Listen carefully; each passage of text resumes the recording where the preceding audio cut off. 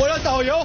生吃嘛，好幸福哦。谢霆锋主持美食节目，每个来宾都超大咖。这回谢霆锋来到东京，合作的对象竟是他。来东京，我希望可以找到一些灵感。 居然敢在面粉里面放脏的东西，你们是不是想死？谢霆锋挑战甜点女王蔡依林，两个人还在东京的打击场尬起挥棒。OK， 家庭主妇的复仇。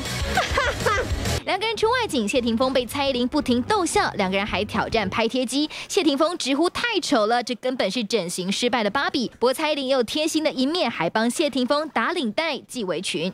我代表很多粉丝问你委不委结婚？跟谁结婚？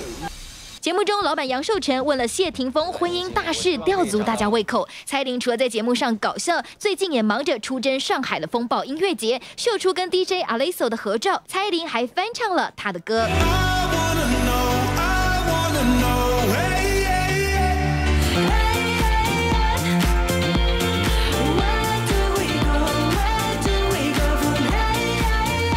粉丝纷纷留言：“国际菜这唱英文歌也太好听了！”也期待Jolin能有更多作品。记者黄一文、华少平台报道。